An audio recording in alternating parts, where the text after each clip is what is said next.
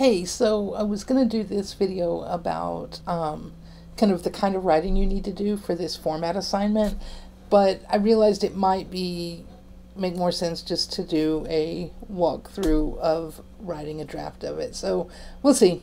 Anyway, so let's get to it, or else it'll take forever. So I chose this. This isn't one of the articles that y'all have an option to do, but I chose this, and this is from look, I have the name The Science of Learning blog, so that's that source overall, right? And then here's the date, and then the article title and the author. So I'm just going to I do a lot of copying and pasting at first, and I'm doing, if you're in paste, you can do the paste plain, and that keeps it all plain. And then I'm going to highlight and select the big A, little a, will capitalize each word.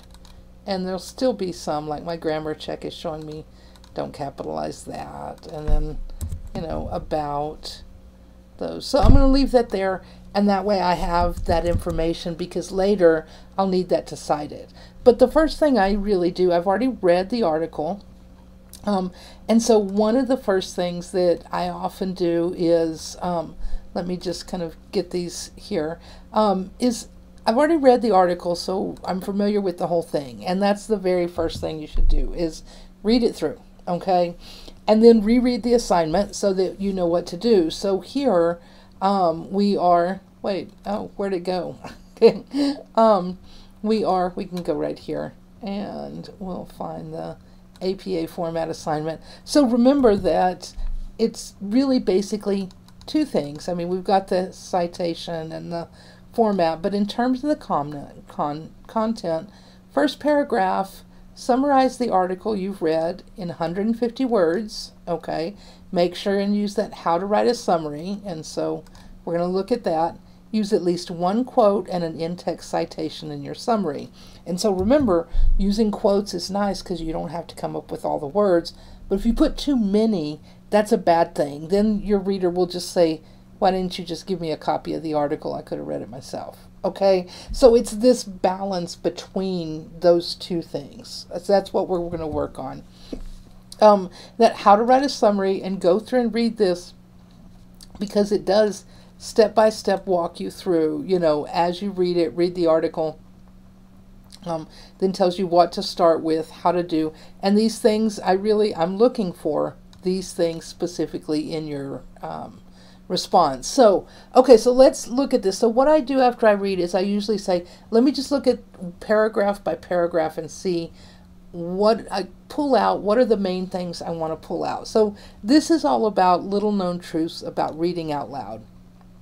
So something usually associated with children, a remedial technique, but research suggests that reading out loud may have significant cognitive benefits even for experienced readers. So really, that is just kind of one of the really key things there. So I'm going to go ahead and paste that in. But one of the things I'm going to do before I go anywhere else is notice this doesn't have any sections. So I'm going to make sure and put what paragraph it's in. So this is paragraph 1. So I'm going to go ahead and put para 1. Now, I may paraphrase this, and I may not need to do an actual citation there, but it is a pain in the butt to go back later and look for those if you do need that citation. So one of the key things when you're writing and using a source is just jot down right where it came from. If you cut and paste a quote or something like that, or even if you write the paraphrase, just put it in there real quick. First thing you do is look at it and say, am I going to use page numbers, paragraph numbers, or paragraphs and sections? This one's a website blog, so I don't have those page numbers. There are no section, subheadings, so I don't have those, so I'm strictly paragraph numbers here. So if you make that note as you go along, it makes your life a lot easier, okay? Recent study conducted by researchers, so here, found that reading words aloud made them easier to remember compared to reading silently. Okay, so really the main point there is this, right? So I'm going to go in here and say this. Whoops. I'm going to paste plain. And this is para 2. So paragraph 2. Here we go. Okay. Okay. Let's see. Doesn't mean you should replace your audiobooks. Okay. So the main point here, like I said, I've read this before, is that memory retention was strongest when reading aloud directly. The impact came from not just hearing words, but speaking those. And actually reading this out loud helps me because I know, like right now, I'm probably not going to quote this whole thing. I'll probably paraphrase, but this part, like really to me, had like the biggest punch. So it helped me think about what I want to leave as a quote and what I don't want to leave as a quote. Verbally pronouncing a word creates a memorable experience, a phenomenon the researchers call the production effect. I might want this, I don't know, maybe. Whoops, again, paste plane. It encodes it. Oh, it also helps encode it into your long-term memory. I mean, that's definitely something to pay attention to, right? Students will be able to on their own voice.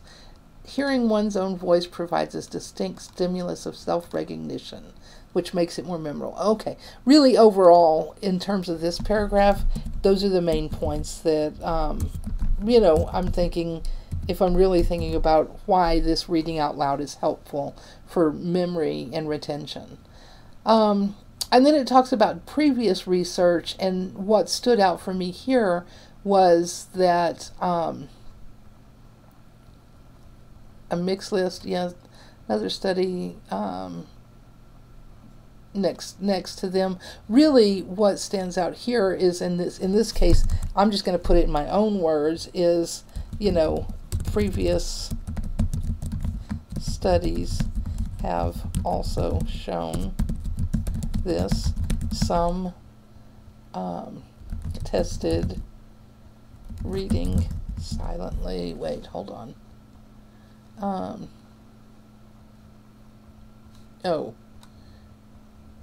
That's not that. Let's see. Having another person read to them. Oh, okay. So they showed that having someone else read to us is not as powerful as our reading out loud ourselves. Really, that's what that kind of comes down to. So that's going to be me. And just because I want to make sure I don't forget that's me, I'll do that, right? And then this one I thought was interesting. Reading in their head. Students were asked to read words aloud with another person in a room.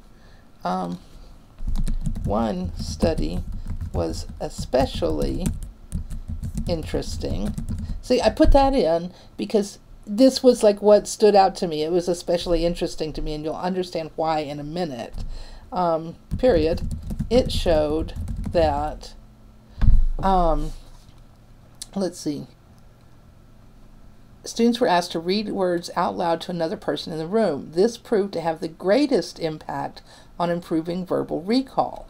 Unlike hearing another voice pronouncing the same words, the presence of the silent audience did not detract from personal distinctiveness of the production effect, but served to enhance it by placing the pronunciation into a specific context of interpersonal communication.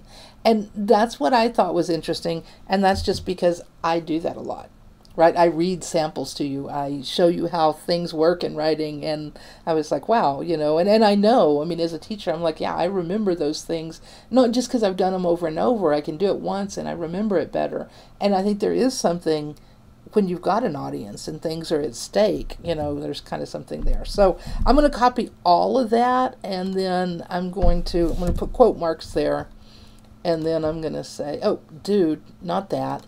I'm going to say this, place plain, and then I'm going to put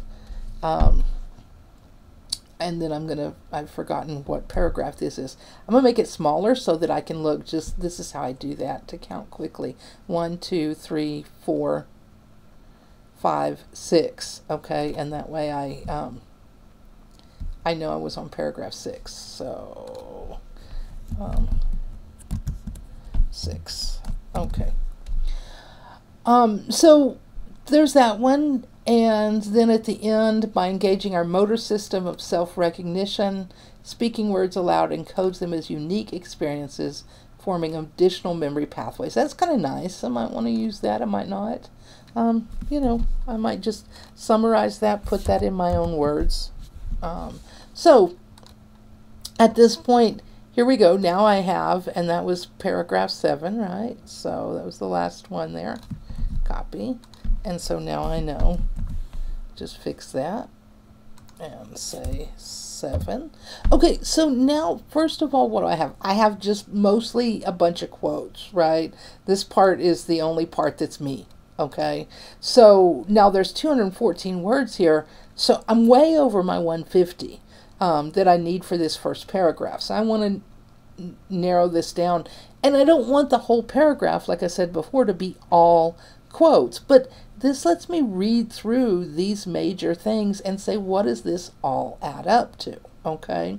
Now, one of the things that How to Write a Summary talks about is it points out, start your summary with clear identification of the type of work, title, author, and main point in the present tense. So in the article, boom, we treat that title correctly.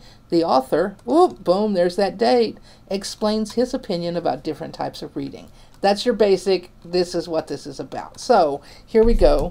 In the article, and we're going to remember APA has weird rules for the references citations, but in the text of the paper, if it's the little thing, the article, the essay, the blog post. Oh, wait, that wasn't an article, it's a blog post, right? But whatever it is, right, we put that in quotation marks to show it's that title of the small thing. If it's the big thing, the whole website, the whole blog, the whole book, the whole newspaper, magazine, we put that in italics to show people that's what it is. So in your paper, when you're doing your writing, always treat those titles correctly, and you capitalize major words, okay? For the references page at the end, we follow APA's instructions. I was about to say destructions. I feel that way about them sometimes. Okay, so here we go. About reading out loud, comma, okay, in the article. We could call it an article too, because it's a blog. It's an article on a blog, either way. And then we know this is from well, in the article on the Science, oh wait, it's the website, Science of Learning blog, comma, the little known truth about reading out loud, Hendricks, and I spelled that wrong, just copy and paste. And this is 2008, see there's the date. So there we go, boom, 2018. Whenever I use Hendricks, I got to put that in there. And APA only uses last names. In the article on the Science of Learning blog, the little known truth about reading aloud, Hendricks discusses what research has found about the benefits of reading out loud and how that can help us remember and retain information for longer. I don't know if it's that I can't spell or I can't type. That one, spell. This one, type. Okay. All right. I'm going to go ahead and put in my tab just because it's bugging me. Okay. Here we go. I can say, he says, or he notes that, oh, dude, research suggests that reading out loud may actually have significant cognitive benefits. Now, notice here, I don't have his name. Remember, in the in-text citation, I've got to have author, date, location. So I'm going to go ahead and take this because I'm lazy, and I'm going to copy and paste so that I have Hendrix, change that to a comma, 2018, comma, paragraph 1. Boom. And make sure, and in my quote, put in my citation, and then the period at the end. Okay? So, I have an extra space there. Okay. So, what do I have so far? This gives me 64 words. Okay? I need some more, obviously. So, but 64, I'm pretty close to there, right? Because I know, like, I really know I like this. Okay? Let me see what's in between here. Reading words aloud made them easier to remember. I can really kind of put that in my own words, right? In fact, that's kind of hard to say a different way. This would be, I would say that something like this, well, like I would say out loud. Now, this isn't a paraphrase, because a paraphrase does more than just changing word by word. That's called patchwork plagiarism or something like that. But the thing is, when you have a sentence or something that it's like, that's how we would say it. It's not like that unique. I mean, it's like, no, that's the wording most anybody would use. Reading out loud, was more effective than reading silently. Reading out loud, words out loud that made them easier to remember compared to reading silently. Okay, look, there's my reading out loud was more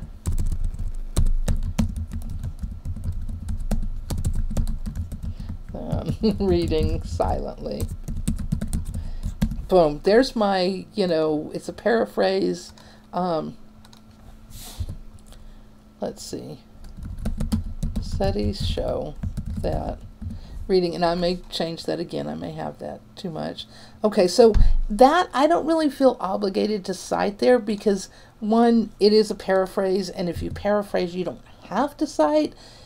I generally encourage you to when, it's closer to what you're saying. If you have any kind of statistic, number, some hard fact, then go ahead and put that in-text citation in there so people can go and find that directly. Okay, especially with those. With other things, with other paraphrases, it really is up to you. I feel like this is one of those sentences that is just kind of duh, that's the way we'd say it, so I'm really not that worried about.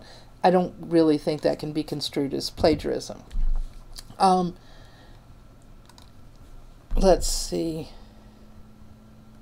However, and this is just, from my memory, so I read it, that's what a summary is. These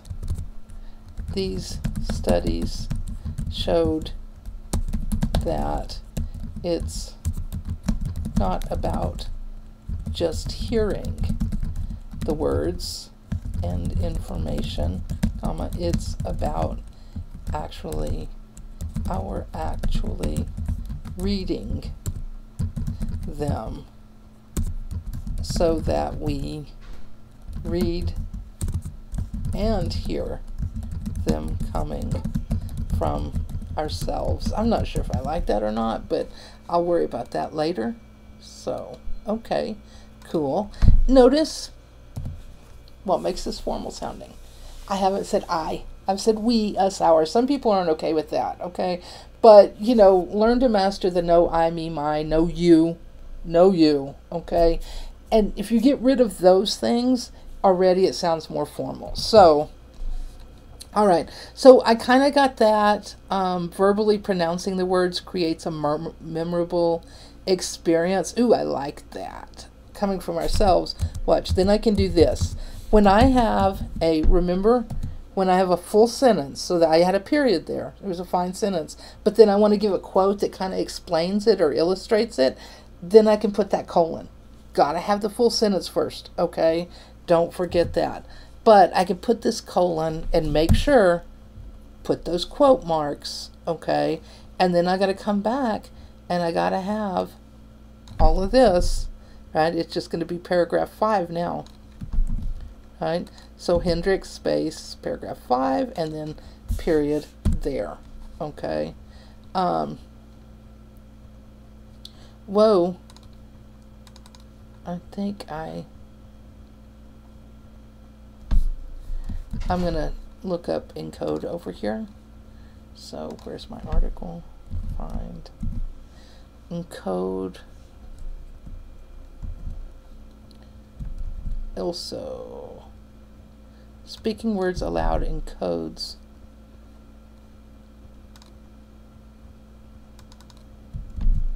Speaking, let's see.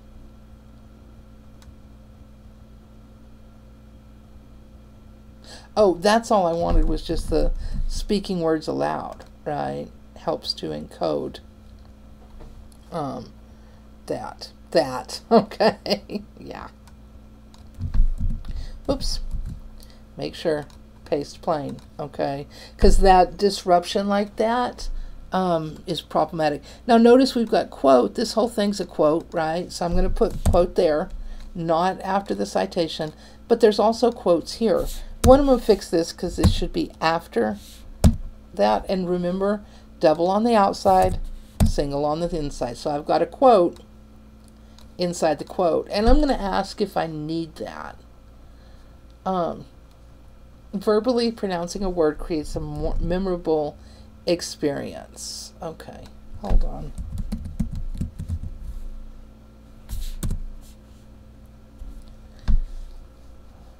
The active combination of encoding words, also helps to encode it into long-term memory. Oh, okay, I got the wrong one.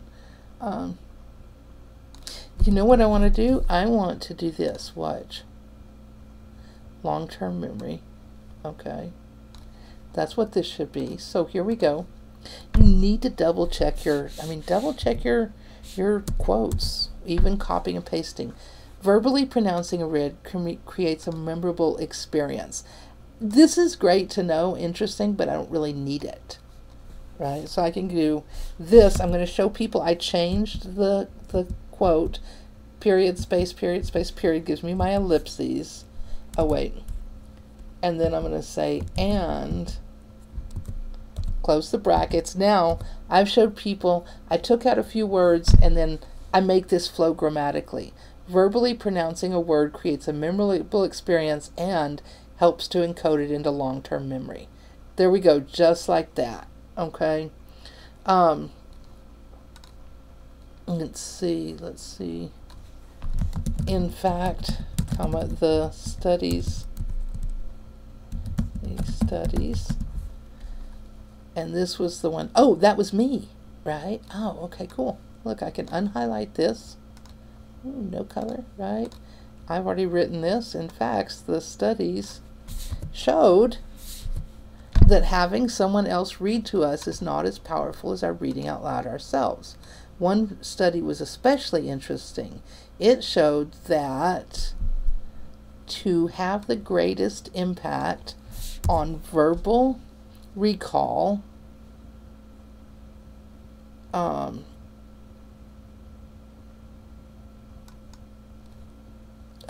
it showed that reading out loud in front of people to an audience. Here I'll use those dashes. Maybe to an audience had, and then here I'll go ahead and the greatest impact on, and see I'm changing words, but I'm not changing meaning, on improving verbal recall.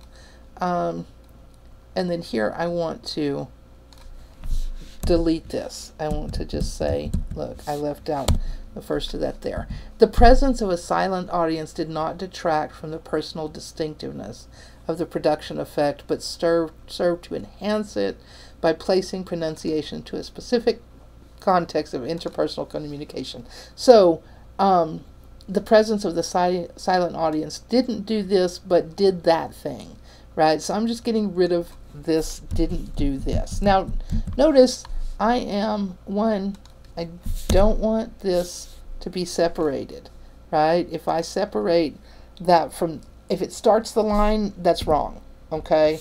And if it is separated from that word that way, that's wrong. So here I put them all together.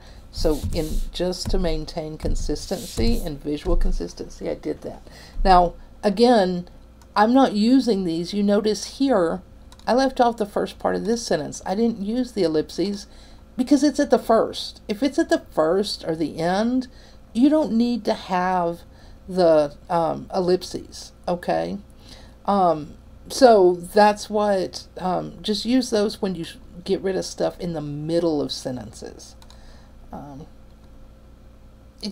This is great, but I think I can say it just as good. In the end, Hendrix 2018 author date.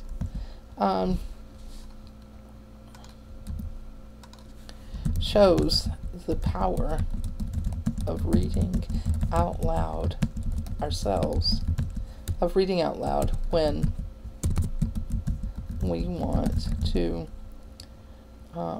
really learn and retain TAIN information. Okay, boom, I'm going to get rid of that. Okay, one other thing I have to do. Look, I have paragraph 6, but not the rest of this, which is that. Let me put this in single space so it's a little easier to read because this is all mushed together. Okay, let's see how many words I got now. I bet you I got a gazillion words. I've got 224 words. Okay, I'm going to just make sure I've got double space, 0, 0, don't add space between paragraphs, same style. Okay, there we go. In the article on the Science of Learning blog, The Little Known Truths About Reading Out Loud, Hendrix discusses what research has found about the benefits of reading out loud. Well, it's a little repetitive, right? What research has found about that and how it can help us remember and retain information for longer. He notes that research suggests that reading out loud may actually have significant cognitive benefits, even, and I'm not supposed to have space, or he's not to, you can fix, the other stuff without having to say, I fixed this, so like the italics needed or moving the quotes. Okay, he notes that research suggests that reading out loud may actually have significant cognitive benefits even for experienced readers. And then boom, Hendrix 2018, paragraph 1, author, date, location. My period goes at the end. Okay. Studies show that reading out loud is more effective than reading silently. However, these studies show that it's not about just, I'm going to put not, come on, just that word, not just about hearing the words and information. It's about our actually reading them so that we read and hear them coming from ourselves. And then boom, here's my quote. Verbally pronouncing a word creates a memorable experience and helps to encode it into long-term memory. In fact, the studies showed that having someone else read to us is not as powerful as our reading out loud ourselves. One study was especially interesting. It showed that reading out loud in front of people, to an audience, oh, that's my extra information, so I need commas on both sides there. And watch, I'll make it go from the 2 to the 1. Get rid of the extra space. One study was especially interesting. It showed that reading out loud in front of people, to an audience, had the greatest impact on improving verbal recall. The presence of a silent audience served to enhance it by placing the pronunciation into a specific context of interpersonal communication. In the end, Hendrix shows the power of reading out loud when we want to really learn and retain information. Here, I just summed up his whole thing. I don't actually need, the only time I need that date in there is if I'm going to give a quote or direct paraphrase. So if I'm like giving his, the littler ideas. The whole thing, no. Okay, because we already said it's the whole thing. Now, there is one more thing that I want to take care of here. I want to double check, and let me make this a little bit smaller because I want to highlight this whole quote, okay? 29 words. Okay, remember if it had been 40, I would want to definitely indent it, and that's where you go and you check out, you know, APA, well, writing down the basics. Here we go. Let's go right here. You go to writing down the basics, go to that page 4, scroll down to the APA, and then in-text citations, punctuating them, make sure you look at those. The basics, let's see, let's give us our long quotes. Nope, it doesn't.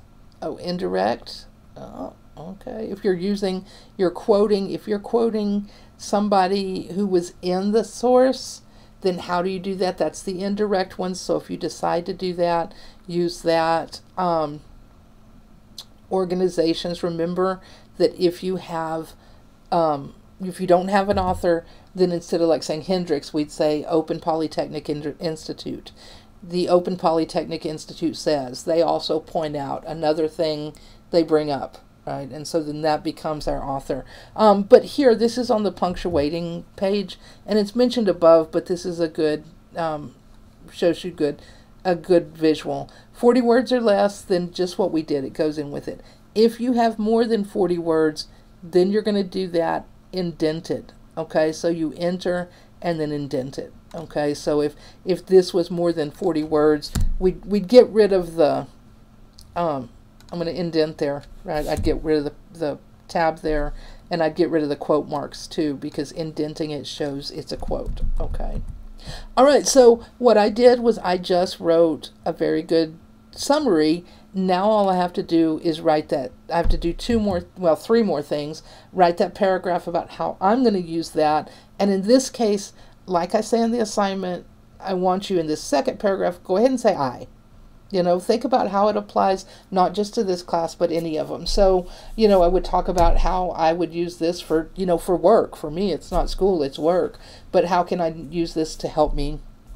And like I'd want to think about what things am I forgetting, and then, okay, be specific. Don't just say, oh, I'm going to read out loud more. Yeah, whatever. Well, what classes and what things. And, you know, in that, you know, I might bring up when I was talking about how I'd use it, is that, you know, they said that if you just read everything out loud, it doesn't necessarily help that much. It's about reading those parts you want to, you know and you need to retain. So if I were a student, I'd talk about, you know, I'm going to make sure and, you know, do my highlighting and my notes, and then I'll make sure and read my notes or quotes that I pull out that have certain information out loud. Okay, and then I've got to cite it at the end. So let's look at that real quick. I'm going to pull this, and then my final step would be, you know, setting this up in APA format. Okay, and I'm not going to title this Little Known Truths About Reading Out Loud. I'm going to give this my own spiffy title, right? So maybe I'll call this, you know, Read Out Loud. Helpful beyond 5th grade.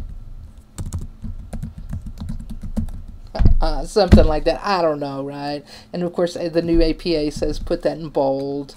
And then I can go down here. And then I'm going to have my one. We're going to put this in bold, references. And make sure that you're starting just on that first line right there. Okay, so what do I need? Well, let's look. I have this open. This is a blog post, so I did go to, it's under the other or electronic sources. So blog, and right here. So this is a blog post. So what I need is this. Here's how I do it a lot of times.